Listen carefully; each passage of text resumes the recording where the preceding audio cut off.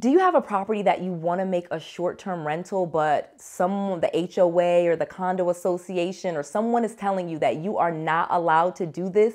Are you wanting to know how you can get around that, how you can still make it a short-term rental? I'm going to tell you how. Let's go.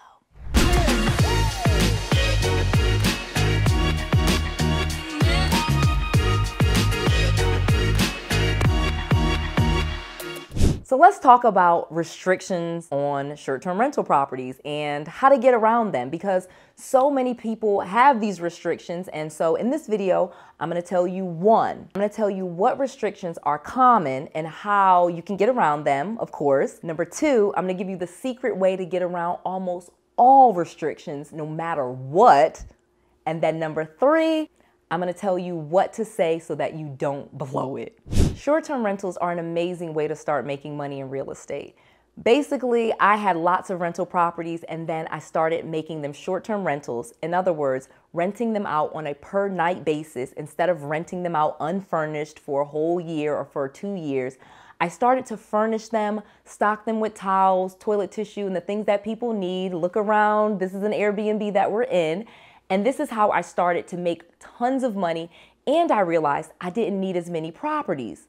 However, many times you may have a property that is in a condo association or an HOA, a homeowners association, and they have restrictions around what it is that you can do.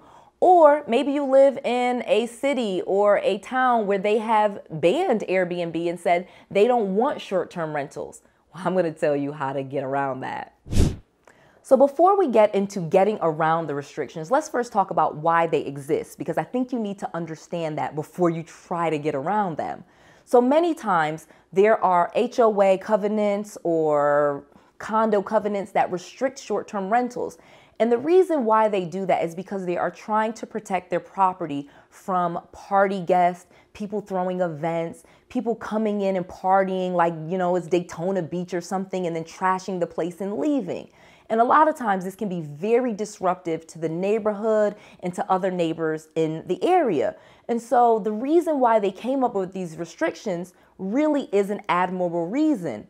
But as an entrepreneur, we want to make money. So we got to figure out, how do we respect what it is that they were trying to do and still make money? That's the key to this. So the key to this is that in most cases, you want to set up yourself as a business.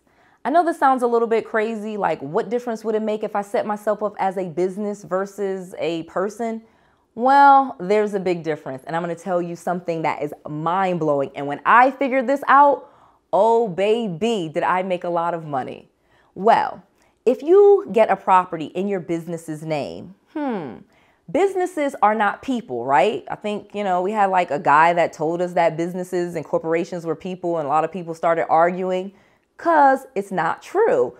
Essentially, a business is a business, but a business does have people. But the great thing about it is, can a business occupy a property? No, a business cannot occupy a property, but you can get a property in the business's name. You can even lease a property in a business's name.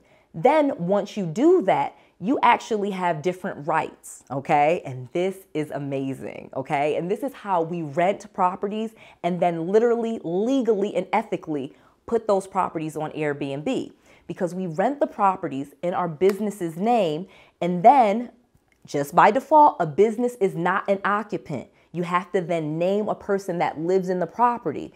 And so if you then rent the property out on Airbnb, each guest is just the occupant. And so all you have to do is tell the leasing office or the manager who's residing in the property, and you're legal. So again, the key to it is become a business. You must have a real business. You can't just say, hey, I'm a business. You're literally going to have to get the steps. You're going to have to get that LLC or that S Corp or that C Corp or whatever it is in your state and become a real business, get a real EIN number, and actually be a legitimate business. Then when you go to a seller, a property owner, an apartment complex, you rent the property or you buy the property in the business's name. And that is how we've been able to circumvent a lot of these laws. But at the same time, you have to stay above board and just notify them of who is in the property. Just that simple. So let's talk about how you don't blow it, because I just told you an amazing secret, but here's where a couple of my students have messed this up and I was able to coach them through it and they fixed it. So the one thing that you want to do, you do not want to go to, the property manager or the property owner and say, hey, yeah, I'm going to rent this property and then put it on Airbnb. That's a big mistake. Do not tell them that. You want to say things like, I have a corporation, I have corporate clients that stay here, I have travelers that come here, my clients. You really want to keep it to your clients because essentially they are your clients. Remember, if someone contracts to stay in your property with your business, they're your guest, they're your client. Now, your relationship with the seller or the owner or the property manager is a little bit separate. And so as long as you don't get into all of that muddiness and start telling them what it is that you're gonna do and how much money you plan on making with their property and all of this crazy stuff, you're probably going to be okay. But you do wanna notify them, but you wanna stay away from terms like Airbnb, vacation rental, short-term rental. You get what I'm saying. You don't want to necessarily tell them all of that, nor do you actually have to, okay? In many cases, you do disclose what your business does, and that's about it. Again, you're legally responsible for the property, but I'm going to tell you a secret. Almost all of the websites that you will put the property on, like Airbnb, HomeAway, blah, blah, blah, many of them do not care if you actually own the property. They don't. They never ask. They don't. That's like this big hidden secret.